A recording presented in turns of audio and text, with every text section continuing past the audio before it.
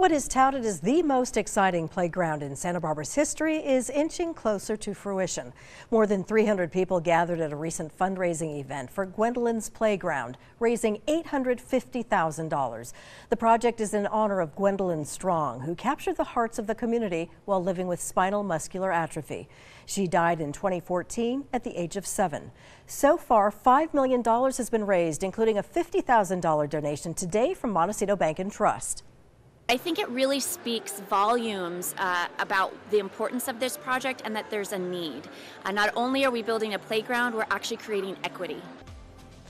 The project received full approval from the City and Planning Commission. Another $1 million is needed, though, in order to break ground. The hope is this time next year. The project will take about a year to build out.